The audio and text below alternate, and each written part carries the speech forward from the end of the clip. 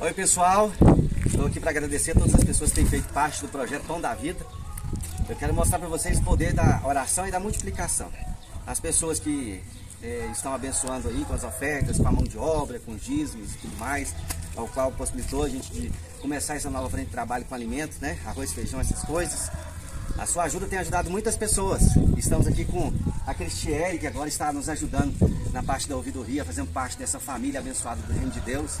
Viemos trazer uma ajuda para ela, que graças a você está ajudando o projeto. E olha a multiplicação. Você foi abençoado, você abençoou o projeto está abençoando a Cristiane está abençoando. Olha o tanto de roupa que ela deu para o projeto.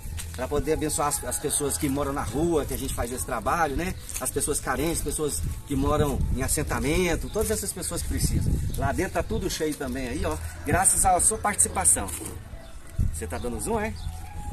Aqui, ó. Que Deus abençoe, Cristiane. Obrigado. Aí é só você falar pro pessoal, agradecer, só que faz parte do projeto.